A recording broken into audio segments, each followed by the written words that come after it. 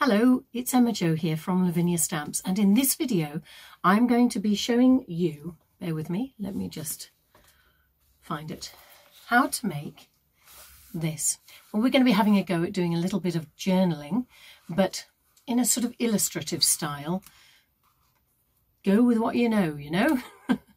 So we're going to take this little mouse on a bit of an adventure, and hopefully by the end of 12 months you and I might have a nice little story that we can share with somebody. It's worth saying that if you want a front cover to it, then perhaps leave a couple of pages before so that you can do something there. Anyway, enough chat from me. Silly me. Enough chat from me. Come with me. Let me show you how it's done.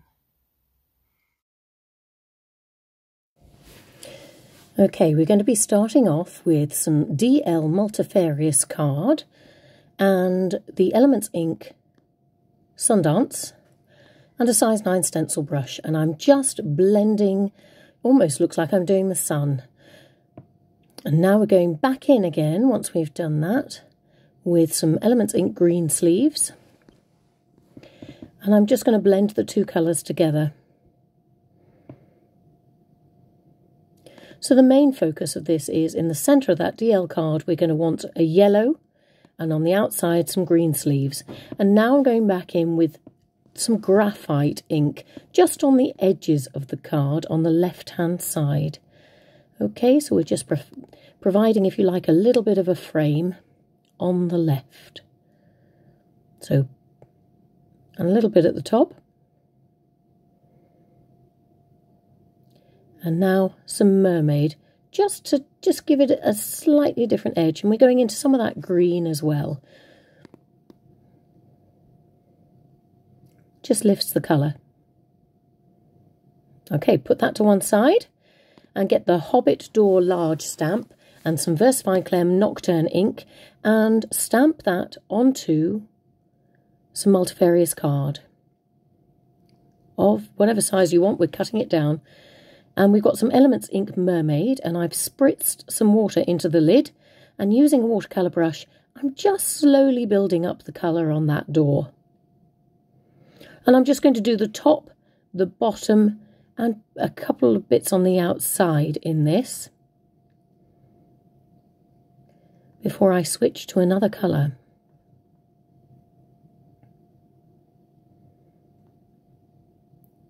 So here we go, this is the Greensleeves, and I'm going down the centre with that, slowly blending it into each other.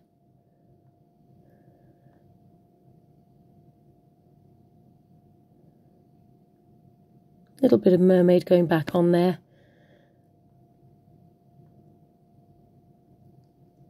And with the Greensleeves, I'm going into the mossy pebbles around the outside of the house. And a little bit on the door frame as well. But now we've gone to Truffle, Elements Ink Truffle, for the very outside edge of the door. Just building it up. That's what's so lovely with this stamp. It's all there for you. You can just follow the lines. Fab.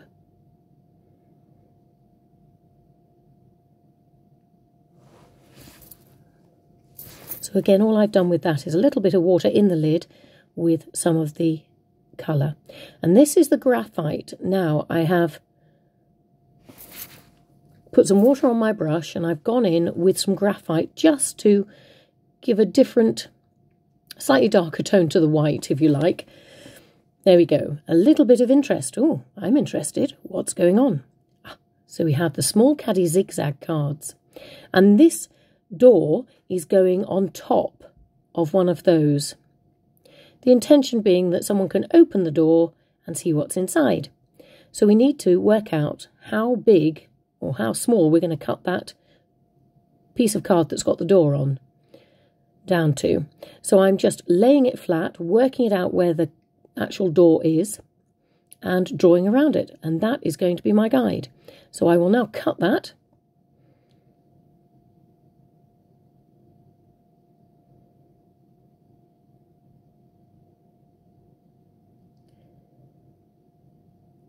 Still a little bit large, so I'll cut that down again to the last line, and now we're going to work on the zigzag. So Elements Ink Sundance. We're just going to colour in this zigzag. Again, size 9 stencil brush. Starting darker on the right hand side and slowly blending out to a paler yellow. Love Sundance, it's such a cheerful colour. Like a little ray of sunshine. There we go. So I'm just blotting some of the excess colour because I've just, if you think, oh, that hasn't blended quite as well, just spritz some water on it like I'm doing there. Get some paper towel and just take some of the colour away until you're happy. Right, again, Multifarious card, Versafine Clair Nocturne, and I've just stamped Tilly from the Tilly and Tango set. And I want them to look like they're leaning over.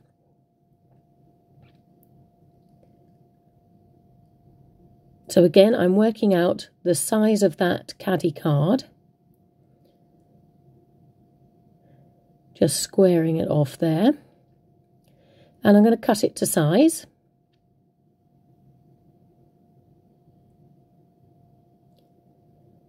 There we go. And just drawing my line, and instead of cutting, I'm going to tear it because I don't actually want all these straight lines. And I have to say, I can't cut straight anyway. So let's rip it. And, ooh, let's rip some more. Hurrah! So there we go, ripping some Multifarious card again.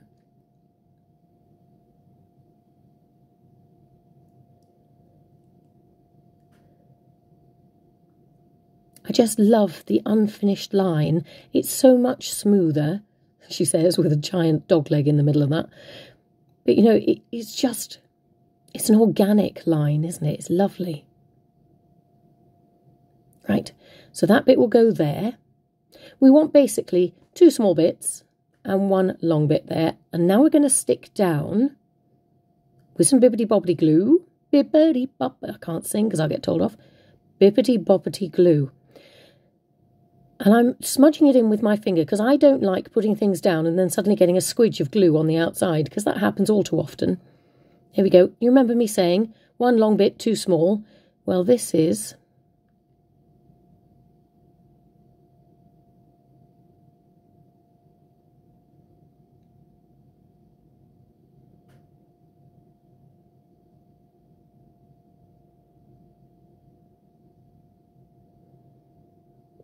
There we go. That's the second small bit, and that's going at the front. So you get a nice movement. Oh, dear me. So I was just filling in some of the yellow, some of the white bits with some yellow Sundance. Now I've got the pebble stencil out because I wanted to create a ground, if you like, and I'm using Elements Ink Graphite, a size 9 stencil brush, and the pebble stencil. So that when it opens out, Tilly is actually on the ground.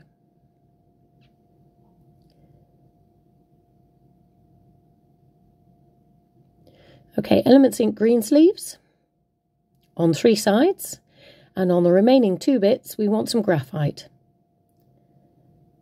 Fab. And there is your door. So for this bit, I'm just going to add something for you to pull on, if you like. Now, I'm using some of the hemp string that we have, but you can use whatever you want. You know, if you've got embroidery thread or, I don't know, you just want to use a piece of paper, go ahead, do. All I've done is I've put some glue on a little piece of paper and tucked my string inside it and just let it set. Now I'm using some Posca pens just to liven up the floor around Tilly, because Tilly is actually disappearing off into somewhere rather exciting. So it's got to start looking exciting, really. So that's why the extra colour there. And we've got some water and some graphite just to darken the floor under Tilly's feet. And I'm using a paintbrush here just because I quite like it not to look like my writing. So that's what I'm doing, very lightly, and then I'm going to go over it with a black Posca pen. And I find brushes can sort of give you a bit more of a sweep. Anyway, going over it, as I said, follow me.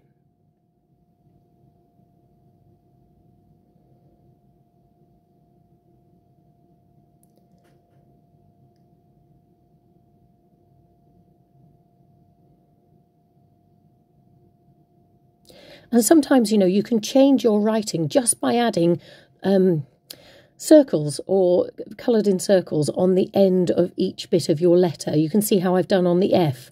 There's a circle at the top and one at the bottom. And on the O's, one at the top and at the bottom. Just changes your writing. Now, I haven't added any extra ink to my stencil brush here. I am literally just giving it a quick brush over to give a light touch. I think that's fab.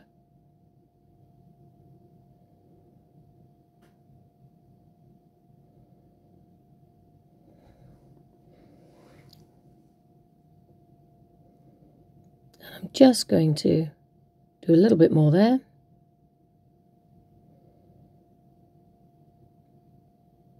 And with some bibbidi-bobbidi glue, put another piece of string there. Now the idea of this is that the two strings can be joined together so you can keep it closed. If this doesn't appeal to you, that's fine. You can use a bulldog clip. Now, do you remember me saying earlier that I did a little bit of bibbidi-bobbidi glue and a tab of paper over the string? Well, that's what I'm showing you there. There we go. Now I'm going to work on the page itself. So that's that piece that we did earlier, the DL card. And do you remember me saying I was just going to rip the edges? There you go again. I've just ripped another edge.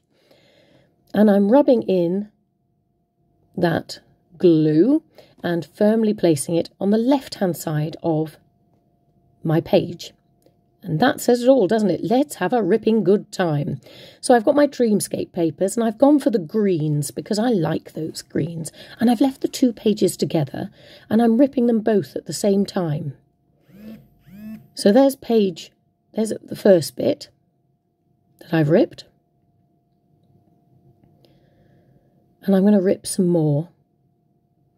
And I'm just placing it at the moment so that I get an inkling of what I want to do. And I'm just building up a landscape, really. So there we go. We have decided that that bit is definitely going there. So over it goes to be my page edge. And that's going over there. Try and get it as close to the edge as possible. Anything that goes over can, of course, be cut. And I'm just layering up in a sort of hillish way.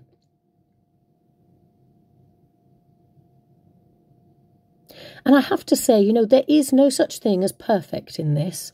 I believe it's our imperfections that make what we do perfect.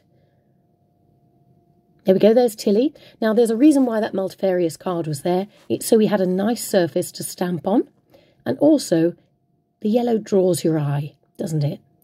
So I've ripped a whole load of little strips, and I'm putting the front and the back. Here we go. This is me ripping. Rip, rip, rip. So I've got a collection of vines, really, I suppose. And I'm just sticking them down with bibbidi-bobbidi glue. And if you like, they act as little arrows pointing down as if to say there's action happening down here. And I don't want that to go all the way over because I am going to do some stencil work on that side as well.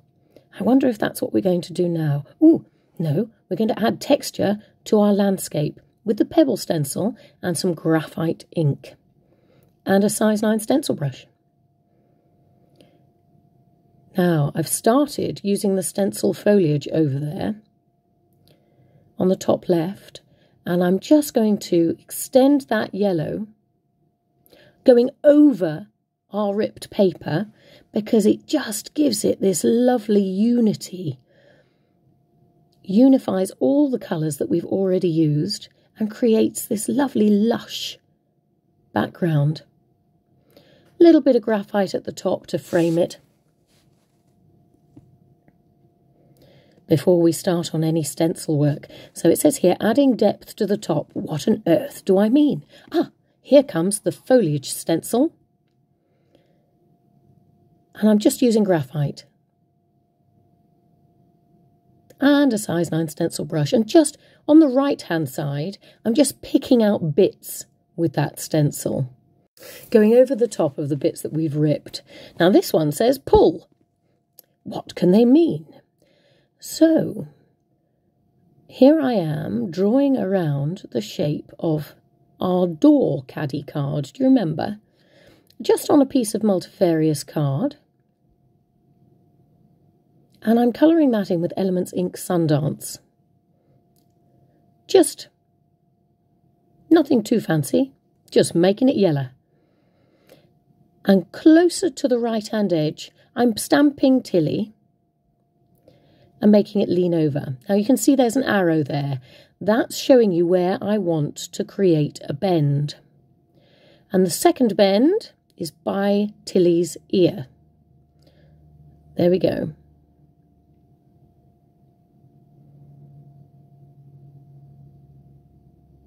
So I've created 2 creases and I'm going to fold it so that the leg is over the head. Now you can see I'd already done a test piece, and the reason I did that was sometimes I can get a bit inky, so I make sure I've done at least 1 or 2 so that I've got one I can definitely use. So we're just creating a little arrow using that pebble stencil again, getting some more of that texture for the floor. And again, I'm creating a pull tab. So again, going in with that twine, string, hemp, string, creating a knot on both ends. I usually do 3 strands of this.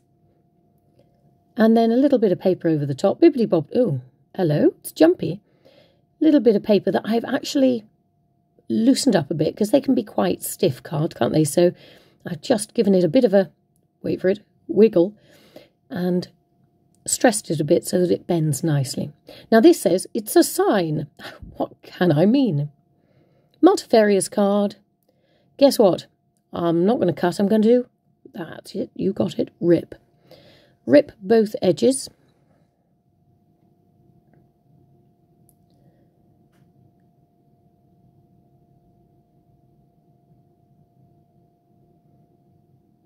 And I'm just going to stress the edges a bit with a pair of scissors. And I'm going into the centre of those sides just so that I can take the middle bit out. And I'm using Elements Ink Truffle and giving it a basic brush over with a stencil 9. No, stencil brush size 9. Get your teeth in, mother. There we go. A little bit dark around the edges, but I'm going to go in again with some water on my watercolour brush. And as the edges are torn, it's got something to sit in.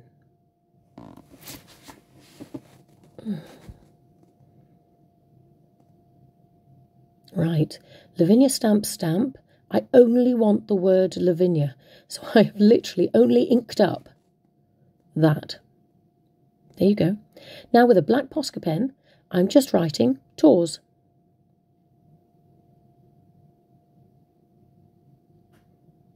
And giving a couple of, if you like, nails on the side and a bit of an underline.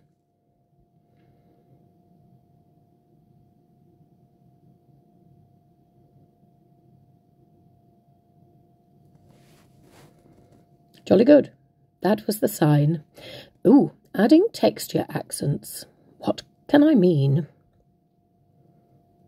I know what I'm doing. With the stencil that I like, the pebble, I'm just covering up the bits I don't want it to go on. And you see the torn edges? Just giving it a little bit of a lift with that. Now I've got another sign that I've quickly created, exactly like I did with the first one. And I'm making a fence post. And that says, with black Posca pen, this way. And I'm colouring in the left side and leaving the right side open to the elements. Sticking it down with bibbidi bobbidi glue.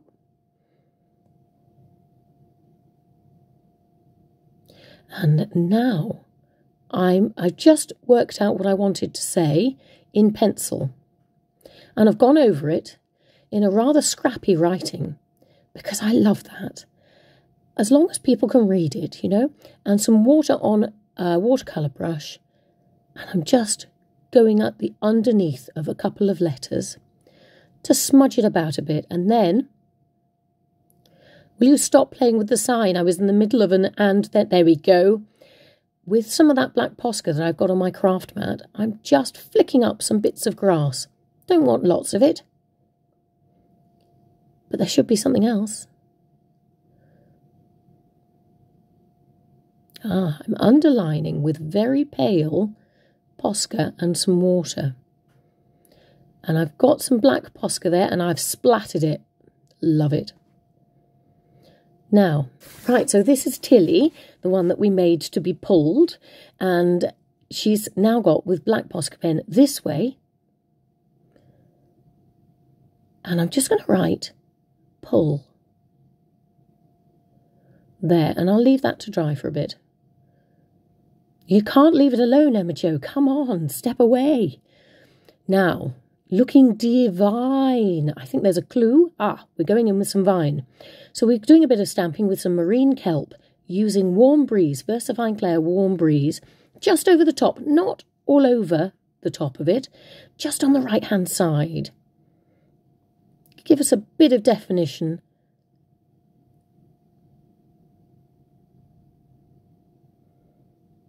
Finishing touches.